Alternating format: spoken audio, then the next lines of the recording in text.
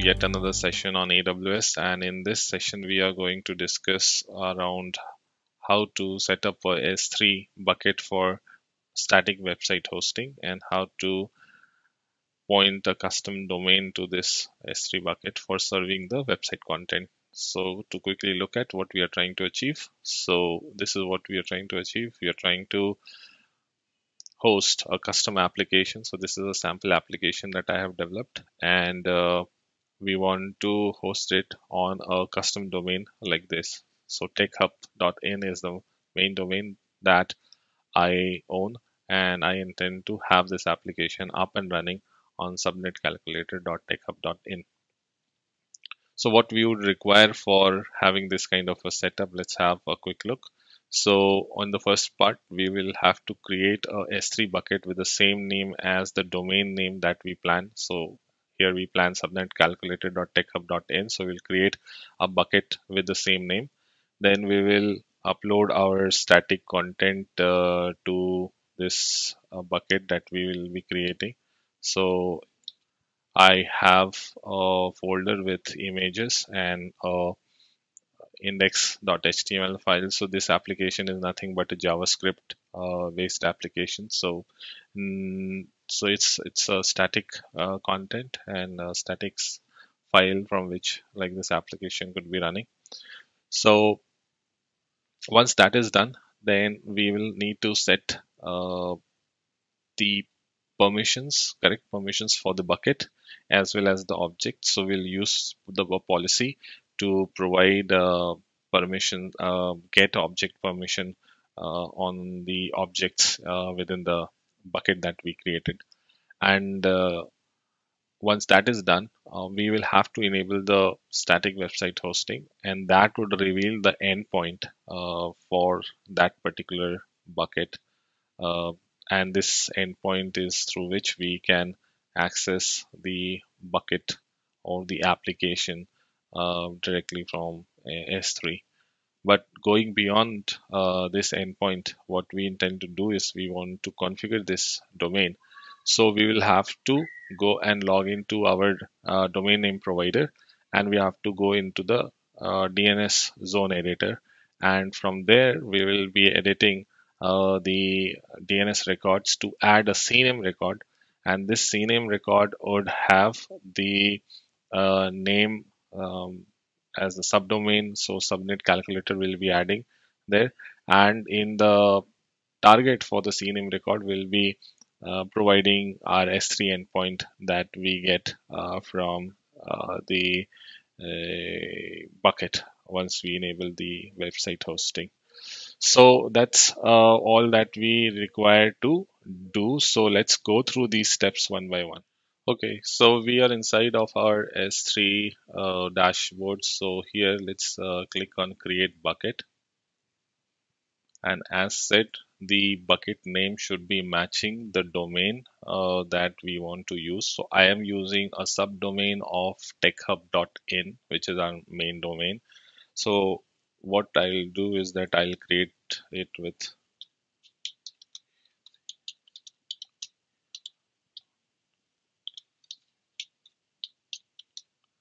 so that is going to be the subdomain over which I'll be serving this application. So subnetcalculator.techhub.in is my bucket name as well. And then you can choose the region. On this part, nothing to be changed, but here you will have to enable the public access for the bucket. So just uncheck this option, acknowledge, and then move down. I'm not enabling versioning as of now because that is not a requirement, because this is just for a demo purpose. But if you're uh, hosting an actual application, it would be good if you want to maintain the different versions of your code. So now going down, just create the bucket, and we'll come back to the bucket. And here what we have to do is that we will go to properties, no, not on properties, but on permissions. And we scroll down to edit the bucket policy. And in the bucket policy, we are going to edit this policy a bit to provide the right permissions. So I'm saying that I am allowing all principals. In action, I am saying S3 allow the S3 get object, and in my resources, I'm going to define the bucket ARN for the bucket that we just created. Okay. So all that we have to do is just add a slash star so that all the objects within this bucket have the required permission for the get object action. So that is all that we have to do here. We'll just save the changes. We put it up. And that is all that we need to do from the permission perspective. Now let's go back to properties. And this is a very important action that we need to perform. So here what we need to do is that we need to enable the static website hosting. So just edit, enable static website hosting. And in fact, before doing this step, what we should do is that we should go back to our bucket.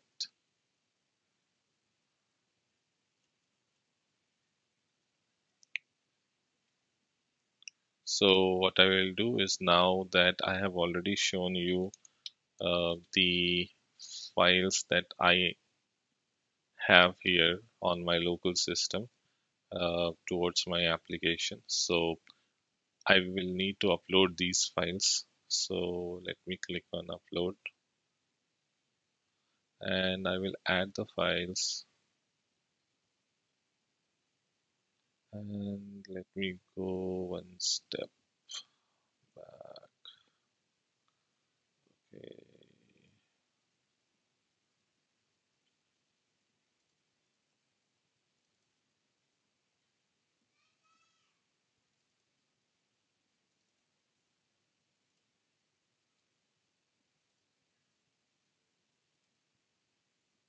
So the file is added. Now I will add the folder.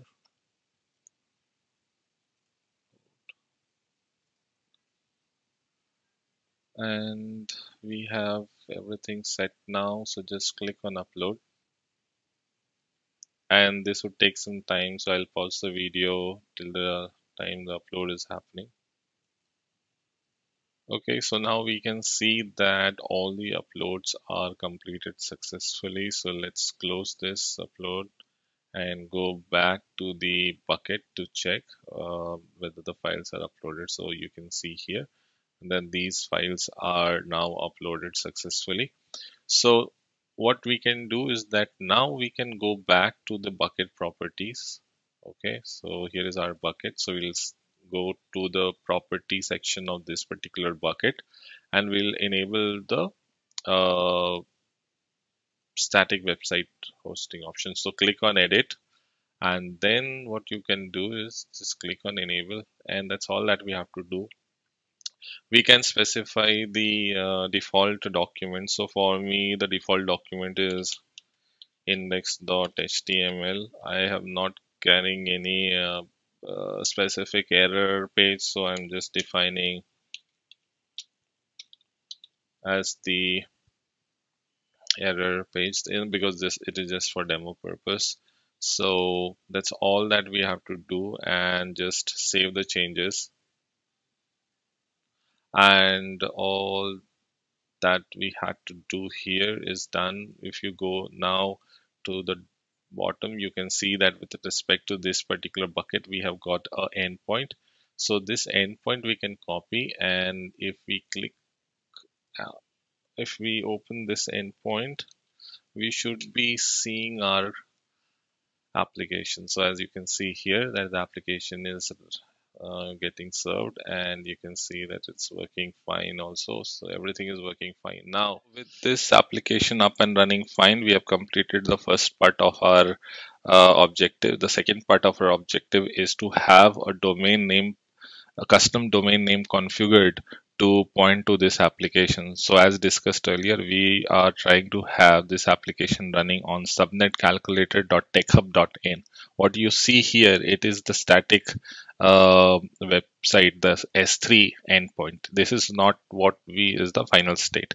So what we intend to do is that we intend to have a domain, a subdomain, subnet calculator of techhub.in pointed to this endpoint. So for that, what we'll have to do is first you copy the this endpoint, then you have to log into your domain provider, go into the DNS settings, and in this DNS records, you will have to insert a CNAME record. So you have to select CNAME, and then in the name you have to provide the subdomain that you have decided. So for me, I have decided that I will have this hosted on.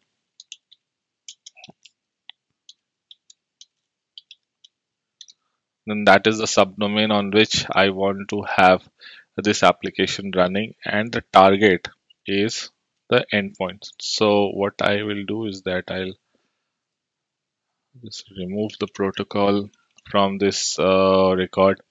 So subnet, when I say here name subnet calculator, it implies subnet is a subdomain of my main domain, which is TechHub. So I am actually managing all my records for tech domain techhub.in. So actually with this, I am creating a record which says that subnet calculator.techhub.in would point to this S3 bucket endpoint, and I'll just add this record,